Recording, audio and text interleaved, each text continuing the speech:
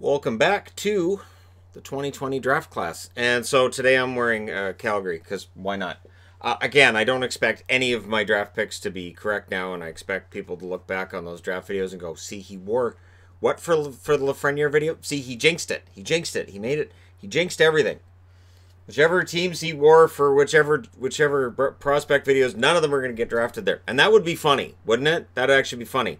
Because Kaiden Guhle kind of fits what Calgary needs, I think. Like he's a big physical, likely to be a maybe 20, 25 point a year defenseman. It doesn't look like he'll be a big point producer, but that could be okay.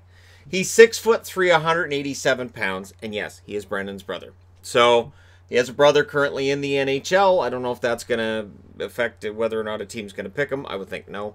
It's usually not the case. His strengths: puck handling, acceleration, speed, passing, hitting, and the defensive side. So this is the first time I've done a prospect video where hitting and the defensive side are your highlights with him. Now, picking his spots seems to be where some scouts are kind of concerned. But you know what? That's kind of how these kids work. He's ranked number 22 by Hockey Prospect, number 14 by ISS Hockey, number 8 by Central Scouting among North American skaters, number 21 by Elite Prospects, and Bob McKenzie has him at 14. So Bob McKenzie likes him quite a bit. We'll see if that's where he ends up going. Plays for the Prince Albert Raiders. It's the only town that you can call and ask whether or not they're in a can. Prince Albert, 68 games last year, 3 goals, 14 assists, 17 points. This year, played 64 games, 11 goals, 29 assists, 40 points. So the offense got better this year, likely drew the attention of some scouts, and we'll see whether or not he goes ahead of Schneider. So I've talked about Schneider in a previous video, and of scouts polled by Hockey Prospect, 5 out of 8 had Schneider ahead of Guhle, but it's close, because that means 3 out of 8 said, oh, we'd like Guhle more than Schneider. So, the most interesting quote I found on him was it said he plays smarter than his brother. I have him in the top 20 now. So he should take that and put that up on the fridge. Yes, Scout thinks I'm smarter than you. Hi, you want to talk to Mom? Well, you know, they do think I'm smarter than you, so are you sure about that? Are you sure? Do you want me to discuss it? So what kind of player is he? Prototypical throwback defenseman. Very physical, and they say he plays like a throwback, where he is an aggressive player. And tough to play against. He's going to be one of these guys that at 6'3", once he fills out and really gets that physical maturity, good luck getting through the neutral zone, good luck getting past him. He's a good skater as well. So this isn't one of those defensive throwbacks that can't skate very well and has to rely on hooking and holding and overall goonery in order to stay in the NHL. He can skate. And while he may not have the speed of a Lafreniere or one of these guys from the draft, he is a good enough skater that it's not any problem at all. Two-way defender is how he's seen in terms of his NHL upside. Although the offense is never going to be fantastic with Guhle.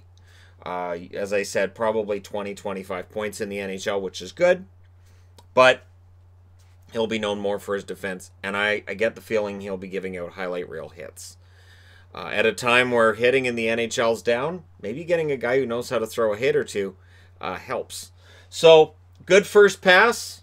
Good at coming out of his own zone. They do talk about how once he's in the other zone, he may need a little bit of work on his confidence offensively. But again, once you get later on in the first round, there's going to be drawbacks with players. Now, if a team can draft Guhle and help him work on improving that part of his game, you get a steal in the draft. This is where the development process comes in just as much as the scouting. He does need to work somewhat on the mental aspect of the game, making smart decisions. Again, that is not a knock on a defenseman. As far as I'm concerned, when you're 18 years of age, you're going to make mistakes. You're 17, 18, and juniors, that's going to happen. And a team may look at him and say, you know what? Yeah, he made these mental errors here. But boy, he's 6'3", he can skate. He's got a lot of skill. He put up 40 points for Prince Albert this year. I can't see how we don't take him. And so for a team who's looking for a blue chip prospect on the blue line, he may very well be too good to pass up. I'll say in the 15 to 20 range. So he is likely taken after Braden Schneider, but that's going to be close. And that's one of those ones to watch on draft day, which is sometime towards the end of the year, whenever we actually get draft day. We don't know.